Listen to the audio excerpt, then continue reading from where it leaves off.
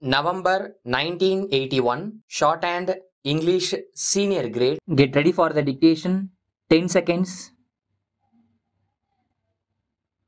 5 seconds. Start. Mr. Speaker Sir, coming to the budget estimates, I am not going to deal at length with the amounts allotted to various departments. I shall deal only with the major policy of the government which should be adopted in future for the welfare of the state in the sphere of education, which could be put down under three categories, namely college education, school education and primary education. There is a shortage of teachers even as we have with regard to food and cloth. It is the case so far as secondary grade trained teachers are concerned.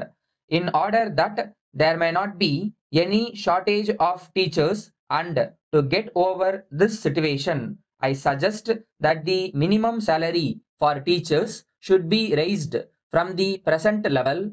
Along with the shortage of teachers, we also see there is insufficient equipment by way of building accommodation also. A suggestion has been made by some honorable members that the number of pupils to be managed by one teacher should be increased. I think the better course would be to introduce the shift system so that another shift of boys might also receive education without constructing new buildings.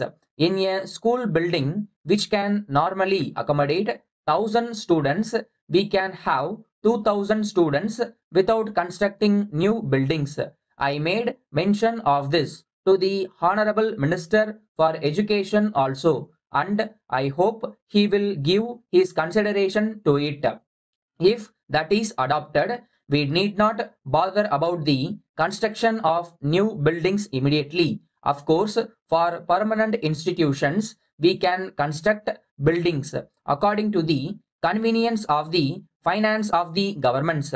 It may also be noted that the shift system in the matter of education is being adopted in some Western countries also. I wish to say a word about land revenue and agriculture. The river Kaveri is running through my district, Coimbatore, Tiruchi and some other districts.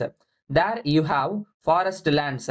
Several departmental officers have recommended that these lands may be converted into wetlands. It is capable of producing fine paddy every season. There will be no need for the grant of any subsidy. If you only dig 4 or 5 feet, you are able to get fine water very easily. I strongly recommend to government that this may be considered immediately so that more than 10,000 acres may be brought under cultivation as wetlands. I am sorry to say that the health of the people does not receive as much attention as it ought to. Sir, at present, we find that the medical department seems to be an agent for distribution of foreign medicines. They recommend foreign medicines to everybody without taking into consideration their capacity to buy. I do not blame them for it. I do not mean to suggest that the Western system of medicine is bad. We can have that system for certain special branches of treatment. For general medical treatment, people can adopt our own Indian systems which will be more useful and economical than foreign medicines and will be suited to conditions in our state. So far as food is concerned, whatever inducement you may offer by way of bonus to speed up procurement, it does not solve the question of food. We must see that we are self-sufficient in the matter of food and we should not go about seeking food later on. The Honorable Minister for Agriculture said that we are now living in better times. I think it is only in better times that we should concentrate our attention on the achievement of quick results.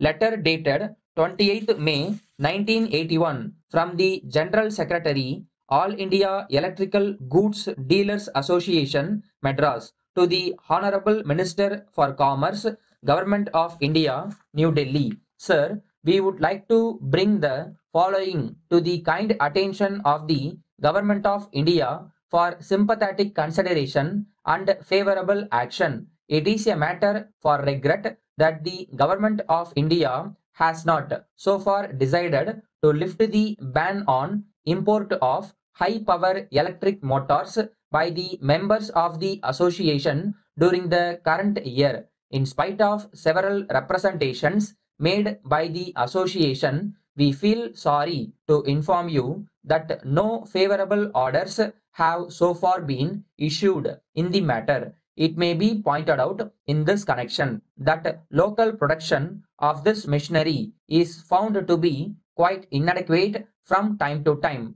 Hence, we are of the firm opinion that there is no other alternative except to allow import of this machinery in order to meet the increasing demand and to bring down the prices. It is an established fact that industrialization alone can help to raise the standard of living of the people of a country quickly. In the above circumstances, we earnestly appeal to the Government of India to kindly take into consideration all aspects of the matter and pass early orders to allow import of this machinery by the members of our association. Thanking you, yours faithfully,